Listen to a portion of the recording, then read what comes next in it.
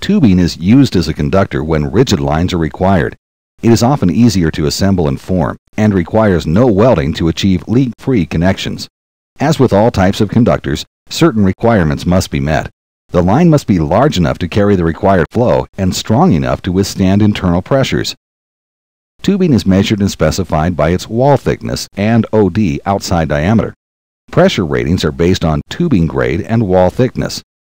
One piece of tubing is joined to another tube connector or component with a tube connector and fastening nut. Often the tube is pre-flared to 37 degrees to accept a 37-degree flare connector.